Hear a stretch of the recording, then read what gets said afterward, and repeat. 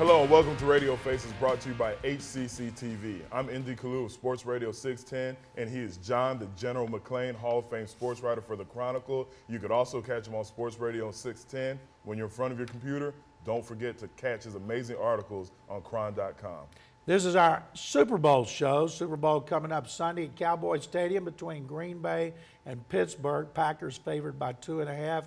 Green Bay, founded in 1921 as part of the original National Football League. Pittsburgh, founded in 1933. We'll get to the Super Bowl, Indy, but we always start with the Texans, and I know you got something sticking in your craw. Well, first of all, thanks for that history lesson on letting us know when these teams were founded. But yes, I do have something sticking in my craw, as you say. It's the snub of Andre Johnson. And I'm not big on saying this guy should be all-pro or going to the Pro Bowl, because I know there's always going to be individual athletes who felt like they were snubbed. But this time, it's a fact, not an opinion. Andre Johnson was snubbed from the Pro Bowl, and I think the voters, not yourself, of course, all they looked at were the stats. Is this the all-pro team or is it the all-stat team? And if it's the all-pro team, you have to put Andre Johnson in there with everything that he did on that bum ankle.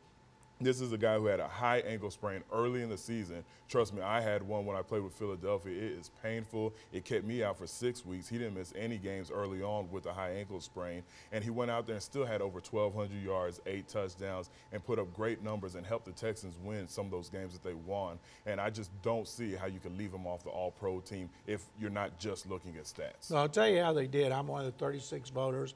And I voted Andre and Roddy White from Atlanta first team, but I can understand why the voters didn't. With the exception of Calvin Johnson, everybody made the playoffs. The only reason Johnson was voted ahead of Andre was because he had 10 touchdowns and he also played every game.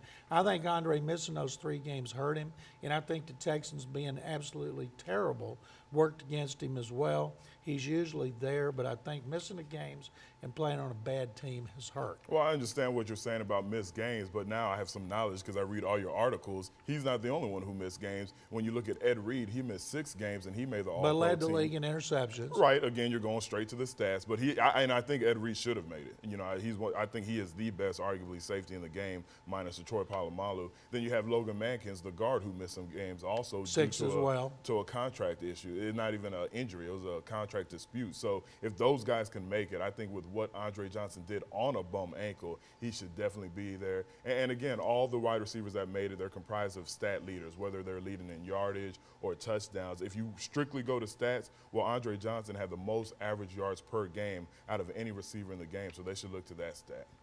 Does he pay you for this kind of PR? No, he should. Now, I think Bruce Matthews staying signed a new contract was a good deal.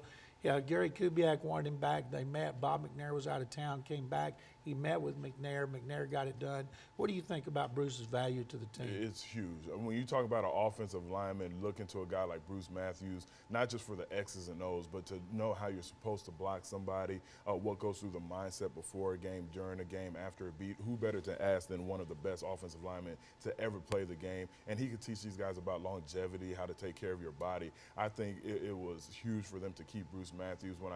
When I heard that he was going to go interview with Dallas, I was a little nervous, but I'm glad Bob McNair got the job done to keep him here. I didn't think he would leave, but Hudson Houck, the line coach of the Cowboys, one of the greatest ever, he coached Bruce at USC, and he talked to him about, I'll be retiring soon, and if you're working under me, you could be elevated to be the line coach.